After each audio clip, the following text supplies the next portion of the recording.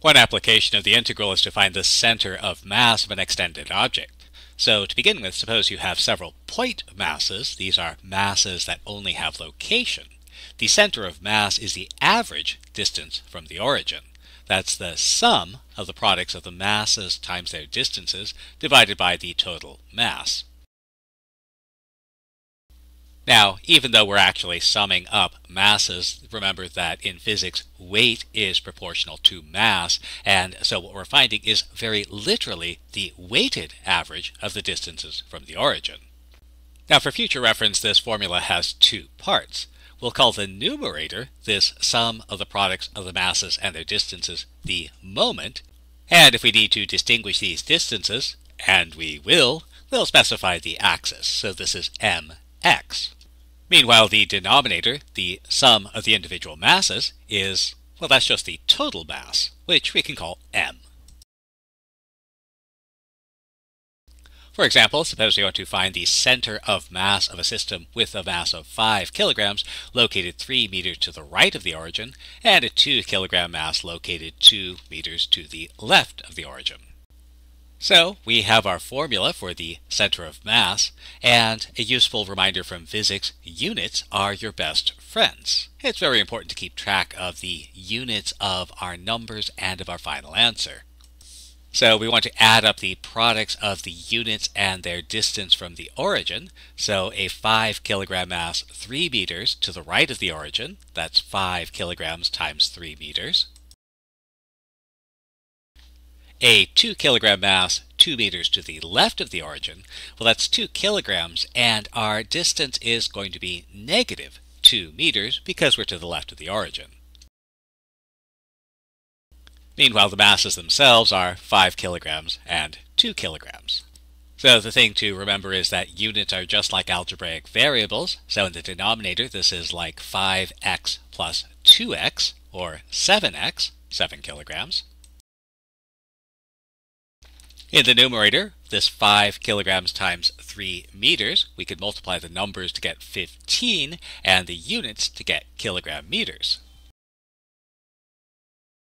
Similarly, 2 kilograms times minus 2 meters, that's minus 4 kilogram meters. Our numerator units are the same, so we can combine like terms and get 11 kilogram meters. And remember, this dash, when we're talking units, really represents a multiplication. So here we have a common factor of kilograms, which we can remove, giving us our final answer. And remember, this is giving us the location of the center of mass, 11/7 of a meter. And since this is positive, it's going to be to the right of the origin. Now that's the discrete case. If our mass is continuous, we can find the center of mass by using integration. And that's because every sum is an integral. Now we have our formula for center of mass. We have to sum the products of the masses and their distances, and we also have to sum the masses. The second sum isn't a problem. This is just the integral of our differential of mass. The first sum is a little more complicated. Do we find the integral of m dx or the integral of x dm? To decide this, note that in the discrete case, we're summing the products of the actual distance xi with the actual mass mi. So m dx would be the entire mass at a small distance from the origin. Meanwhile, x dm would be a small part of the mass at its distance x from the origin. And since we want to sum the masses times their actual distance from the origin, we want to find the integral of x dm. And so this sum is the integral of x dm, and the center of mass is the integral of x dm divided by the integral of dm. And an important thing you should keep in mind every time you get a formula in mathematics or physics or chemistry or biology or anything else really is don't memorize formulas, understand concepts. In this case, what we're doing is we're finding the sum of the individual moments and we're dividing by the sum of the masses. So, for example, a 3-meter long bar has a density of rho of x equal x kilograms per meter. Let's find the center of mass. So remember, units are your best friend. And we want to find the differential of mass, dm.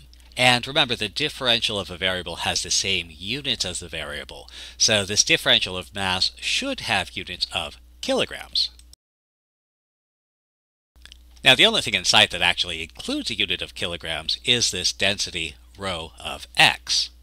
So let's start with rho of x, and that's in kilograms per meter. And note that if we want to get units of kilograms, we need to multiply by meters. We need to multiply by some distance.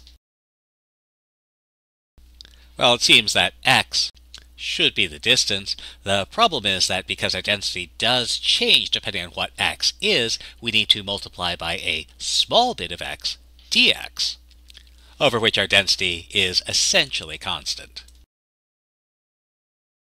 So rho of x dx will have units of kilograms, and we can exchange rho of x for x, and so that says x dx will have units of kilograms. And since we want to find the differential of mass, which should also be measured in kilograms, this suggests that dm is equal to x dx.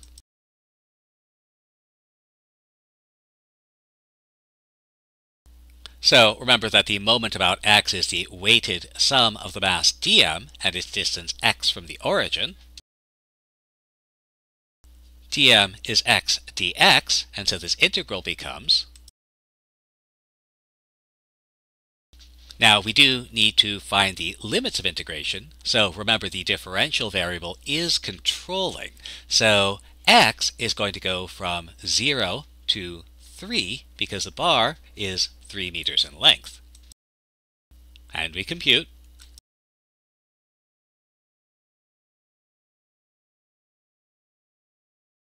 Now, we don't always have to check the units on our work. In fact, the only time you should check the units on your work is when the correct answer matters. Well, actually, I guess that's always. So we should always check the units on our work. So the important thing here is to recognize that x dx actually has units of kilograms. That's because it's our differential of mass. And so this summation, x times x dx, well, x is measured in meters. X dx is measured in kilograms, and so the units are meters times kilograms, or a kilogram meter.